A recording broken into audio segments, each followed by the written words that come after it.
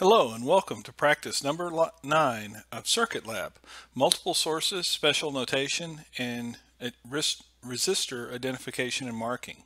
My name is Mr. Burleson and you can reach me at geaux15@hotmail.com.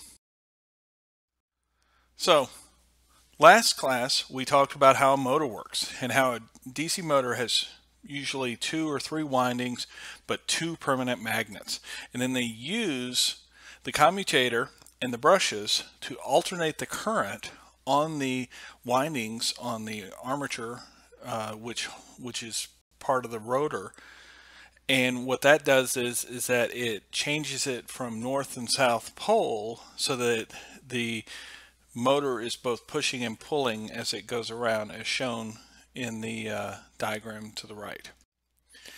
The parts of the motor, please know what the brush is, the commutator, the armature, the north and south pole permanent magnets, the stators, the rotor, how the terminals work, and it's really important that you understand why they're wired the way they are. The other thing to keep in mind is that as you look at the current remains the same. It's just that the internal windings, it changes the direction on the internal windings. But let's talk about multiple sources. Sometimes a circuit has more than one source. So generally speaking, if you want to add two sources, if they're voltage sources, they add really well in series. Current sources add really well in parallel. Okay, so if you look below, you can see how V1 and V2 are added together since they're in series.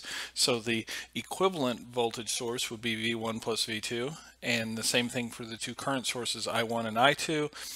Since they're in parallel, you can add them together. However, you should not put voltage sources in parallel or current sources in series, because if you do those things, it will violate the circuit rules, which means that it's not a valid problem. Also, keep in mind, circuit symbols, we've sort of gone with sort of the standard circuit symbols, but there are hundreds of circuit symbols. So you should have a couple of pages of just nothing but different circuits symbols. Keep in mind, sometimes they also just draw a picture of, like, if you wanted to have a light bulb, you can either use a light bulb symbol, you can put a box and write light bulb in it, you can put a picture of a light bulb. They use a lot of different things for things like light bulbs. Certain things like open switches and closed switches are very similar, but like the circle with an X is a lamp, or a circle with a semicircle in it, as shown below, is also a lamp. Okay, these are very, very common ways to see. The other thing to keep in mind is that anything that's got an arrow through it is like a variable resistor, a variable capacitor, etc. But one of the things to keep in mind is that another common hands-on activity is to give you resistors and then have you look at the resistors and be able to tell what they are by their color-coded markings. Okay, generally there are 4 markings on a resistor: A, B, C, D. Okay, so A is the first significant digit of the component, B is the second significant digit, C is the decimal multiplier, and D, if it's present, it's not always present, indicates the tolerance. Okay, now if it's only a 3-colored resistor, what that means is that there's no tolerance marking, which means it's plus or minus 20%. Okay, and so you will notice that all resistors that use these color markings are only accurate to 2 significant digits. Okay, so if you look at the example on the right, on the lower right hand, A is equal to red, B is equal to violet or purple, okay, and C is equal to green. Okay, so that is 2.7 times 10 to, or 27 times 10 to the 5th, or 2.7 mega ohms. D, being gold, means it's plus or minus 5%. If D was silver, it'd be plus or minus 10%. So the standard color code, and by the way, this really does need to be in your binder, is black, brown, red, orange, yellow, green, blue, violet, gray, white, gold, silver. Now, gold and silver or none are always that fourth or that D marking, okay? And it's how accurate is it plus or minus 5%, plus or minus 10%, plus or minus 20%, okay? You will also find that generally speaking, that if they use generally speaking, it's going to be gold, silver, or none. However, in some cases, they will use one of the other colors like brown or red or green as tolerance markings for very, very high tolerance or very, very low tolerance resistors. Okay.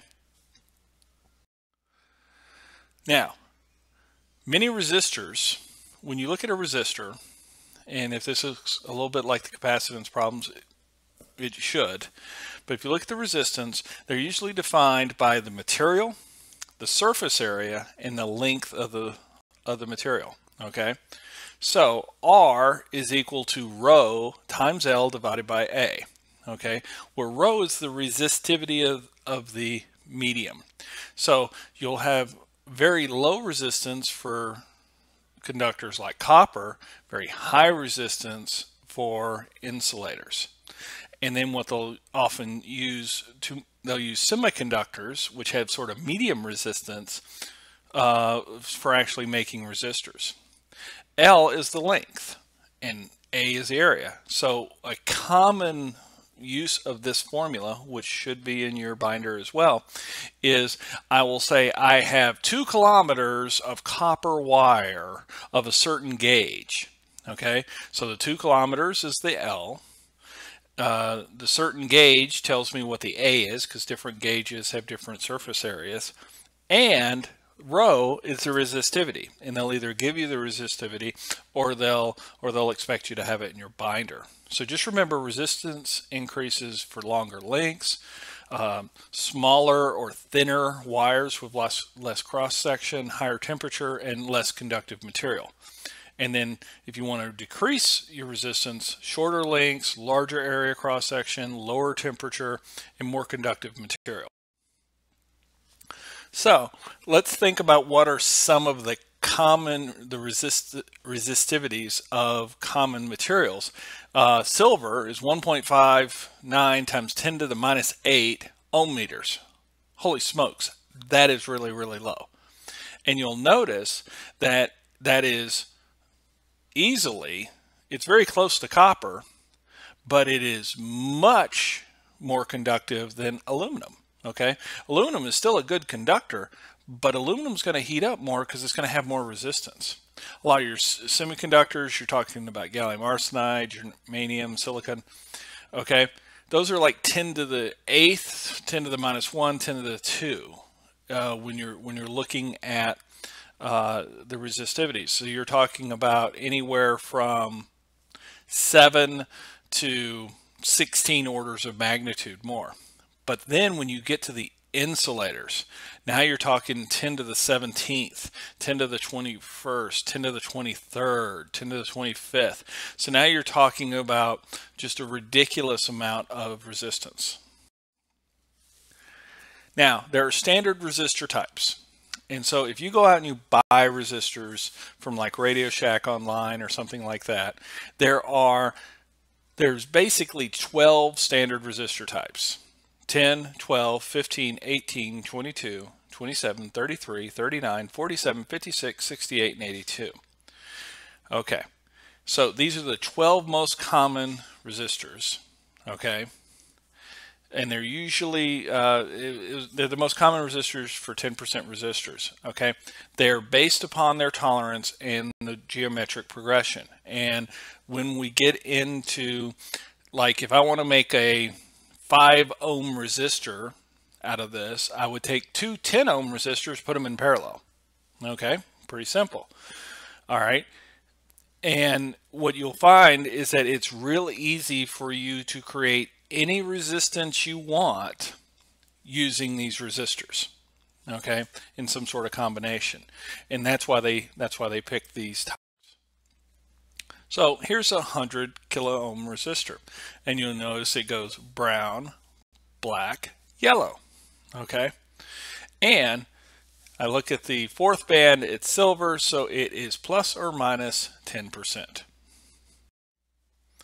Okay, now in a class quiz, let's look at the resistor values for the following. Now you'll notice that some of these, like the ones on the top row on the left hand side, are brown, black, black, and the other one's brown, black, black. So those two, actually the resistor amounts should be exactly the same, but you'll also notice that also one has a silver, one has a gold, so they have different tolerances. And then the rest of them, I think, all have silver tolerances. But you'll notice that even when they use the same colors, if the colors are in different orders, remember it's an order of magnitude problem, so they will be different. So I would like for you to again go to scioli.org, grab another sample test, practice again, give yourself only 40 minutes, okay? Use your binder, use your calculator. Make sure you put your name and team at the top of each page, okay? Tackle the easy problems first, then the tough ones that you know how to tackle, and then the tough ones you have to guess on. And always check your answers if you have time. Make sure that you go through the binder checklist to make sure that your binder has all the materials that you need, that you can easily find them. Do your own binder checks to make sure you can find all the equations and all the materials and all the history and all the ways to solve problems that you need to find. For your homework, continue to work on your binder. Now I want you to do level 6 combination, level 6 multi-source, and level 10 resistors. Yes, it will actually go out and it will give you a whole bunch of different resistors, and every time it's a different set of resistors to see if you can properly identify the resistors. Thank you so much, and this completes